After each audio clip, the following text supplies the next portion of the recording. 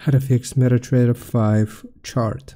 I'm going to show you two different fixes. For the first one, we just want to open up MetaTrader 5 and I'm going to go into the chart.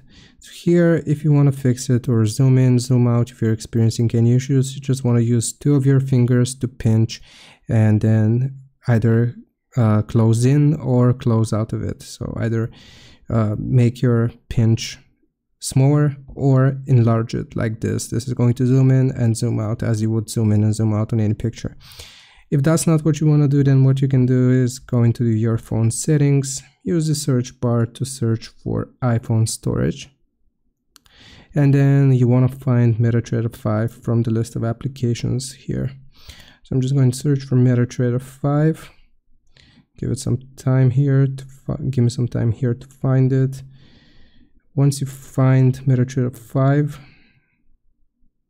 okay, so you just want to click on the app itself, then you will click on offload app, offload the application, then reinstall it. This isn't going to log you out of your account or anything like that, and this should fix the chart. I hope this helps. Leave a like and sub, and I'll see you next time.